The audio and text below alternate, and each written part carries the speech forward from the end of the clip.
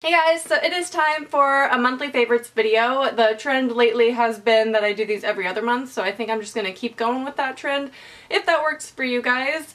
I have been on a product kick lately, but I've been buying them this month, so I haven't really had a full month to really appreciate them yet, but I do have some new products to show you that might be familiar but might not be, I don't know. Basically, I'm showing you products today that I have not talked about in a favorites video before, which is nice. First up, I've been loving my customized MAC palette, specifically the newest 3 editions, I guess, are new. Is this one here, which is brown script, and then this one, which is sable, and this one, which is folly, or foley, however you pronounce it. But my favorite has been brown script. Oh my gosh, I've been wearing this every single day. I'm wearing it today as like a transition crease color, and it just really warms up the look, and it's really good on blue eyes, but it can work on any color eyes, obviously. When did that fall out? I didn't see that go. Not all of these are magnetized. And today I hit pan on nylon, which is also something I've been wearing every single day. I'm wearing it today on the lid and inner corner highlight, and it's just one of my favorite colors. So I will be doing a whole video all about this palette and what the other colors are, because I get so many questions about it. It is like my holy grail palette though, because I made it, so obviously I love everything in it. Next we have some new brow products that I recently picked up, but I haven't used them that much, but I feel like with brow products you don't really need to use them a while to figure out if you like them or not. You just like them right off the bat, right? So these are too light for my eyebrows as of now, but I've been loving the whole process that I've been doing with these. So I start off with the NYX Micro Brow Pencil. It's really similar to the Anastasia Brow Wiz because it's so skinny and just really like a hard eyeliner type of consistency, so it's really good for just like drawing on your eyebrows like I have to do. So what I do is, because this is too light, I use it as a base on my eyebrows, so I kind of map out where I want to put all the product and what shape I'm going for, and then I go in with my Anastasia Dip Brow in dark brown. And I don't use the dip brow like in the front part of my eyebrows. Let me know if you want a new updated brow routine, because it's been a while and I don't use the products that I used in my last one. And then I'll go in with the NYX tinted brow mascara. So these are new products, I believe, to NYX, but they're super affordable, like $6 each. This one is in the shade Brunette, which is a really good color. It kind of lightens up the eyebrow hairs a little bit, so I just think it looks really natural, and I've been loving how my eyebrows have been turning out lately. So let me know if you want a new eyebrow routine. Next, as an overall general favorite, has been the pen form, what are these called? Felt tip liquid eyeliner. There we go. This is the Milani iTech Mini liquid eyeliner, and this is what I've been using every day. And I like that it's a mini, but it's like the same size as anything, really. Like, that doesn't look too mini to me. And I do feel like these dry out a lot quicker, but what I like is you don't have to like re-dip them into a little jar thing or anything like that. So I've been liking just felt tip liquid eyeliner lately, and it's been faster and just easier for me to work with. So if you saw my haul, you know that I've been super into nude nails, and my favorite of the bunch that I bought 3. My favorite of them has been the Essie Topless and Barefoot. It's just like a really light pinky type of shade, and it's just so pretty. I don't have it on right now. What I have on right now is the Sally Hansen Insta Dry in Sandstorm, and this one's shipped, don't mind that. But it is more of a gray. It's like a grayish, but as you can see, it's a lot more gray than the Essie one's more pink, so. But I love the Essie one. It makes my nails look super long and feminine without being like pink on my nails. Like, I used to be into that kind of look, but I like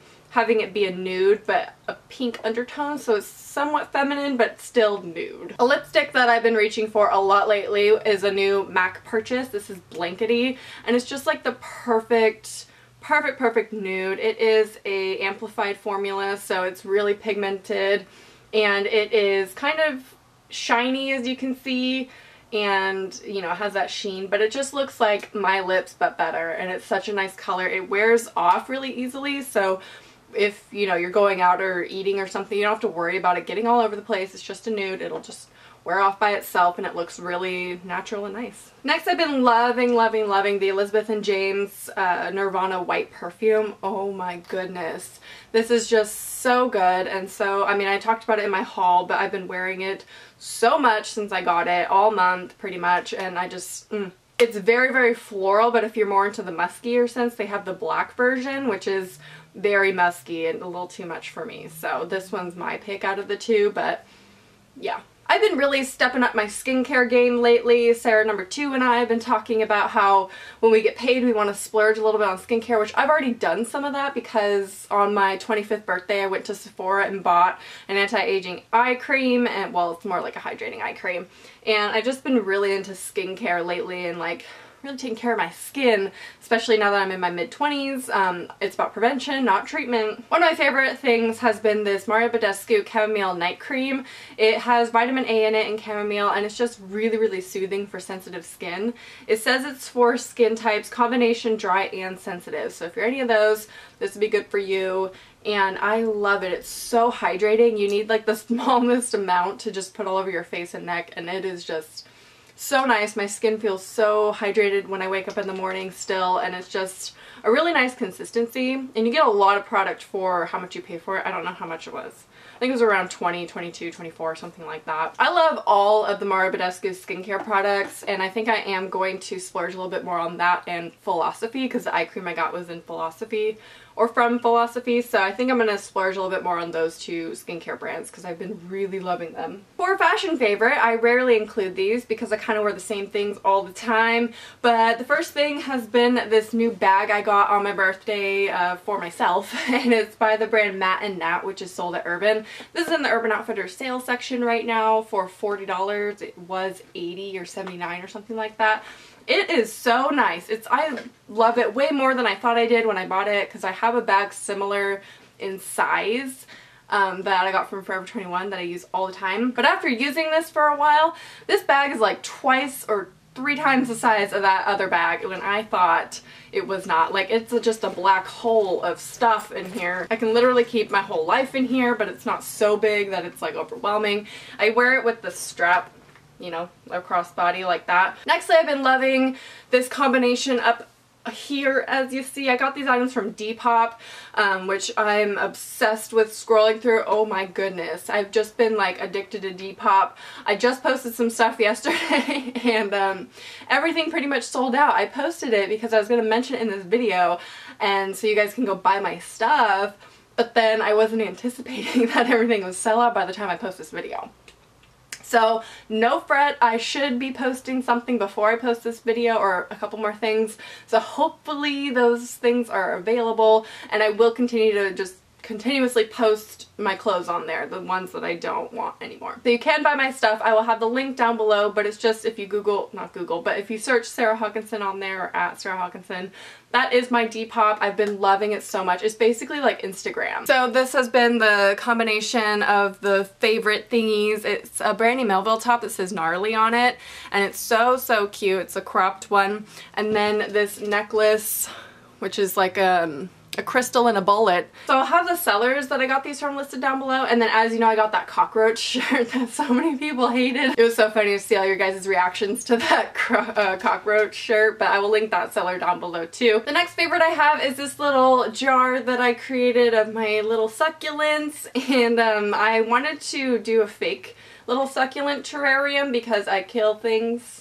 I don't get enough sunlight in my room, and I don't have anywhere to put anything to get sunlight, so I'd have to have it out in the living room, and then I can't enjoy it. So I made a fake one. I got the jar from Goodwill, which was like 99 cents, and all the plants and rocks. These are rocks, not marshmallows, guys. So many people on Instagram thought these are marshmallows. I got all this stuff from Beverly's. They have really good fake succulents. I mean, I think it looks real, and it's super cute. I really like it. Next are a couple of media favorites of movies and music I've been loving. Firstly, with music, I have been loving Tycho's Awake album. I've just been listening to this in the car, and it's so relaxing and peaceful. And when it's springtime, I really enjoy this kind of music, like the electronica, new agey type music. I don't know. I've been listening to a lot of Astronautica on my Spotify and stuff like that. And then I will link my SoundCloud down below. I keep forgetting to do that on in my blog. I forgot to do that, but I've been trying to create a playlist on there to share with you guys, and I'm thinking about doing maybe monthly playlists or something like that, since you guys love my music taste,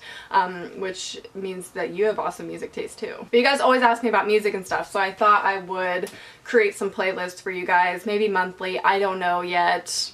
You let me know how you want to do that, but yeah, just so you guys can hear what I'm listening to and stuff like that. As far as movies, oh my gosh, I went and saw Insurgent on Saturday, this past Saturday. Oh my god. It was so much better than I thought it was going to be. In fact, it was better than the first one. It was so good. I loved it. And I loved the first one, but it wasn't like as good. I think the music selection in that one was stupid. So lastly, another thing that I've been doing, okay, first off, I'm gonna do a little announcement, which it's in the works, and I don't want to, like, you know, freak you guys out or anything, or like, I don't know. It freaks me out. I might be moving, and I know I've said that so many times. I don't remember, or I don't even know how many times I've gone to my mom and said I might be moving out, just to let her know, and then it not happening. But this time it might actually be happening. I would be living by myself, which would be super exciting because I did that before, as you guys know, and it was so nice and I miss it. So I was just kind of looking at my budget and my income and things like that and seeing if I could do it again. And I can, but the thing that might be like prolonging that is taxes. And I'm going to Vegas in the early May, so I'm kind of saving up for that trip, which I will be vlogging that whole experience, by the way. I'm going to the Rock in Rio show.